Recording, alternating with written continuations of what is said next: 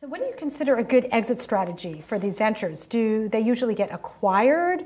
Do they go public? What ends up happening? You know, if you look at my companies, I probably have sold 9 companies, and an additional 3 have gone public.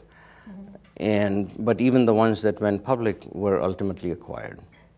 So, and then out of the 8 that are currently there, there's 1 getting ready to go public shortly. So it's a mixed bag, you know, depends on the kind of technology, but you know, it's very difficult for any of these companies to survive long term on their own because they're a single product company. So the risks are very high for these companies.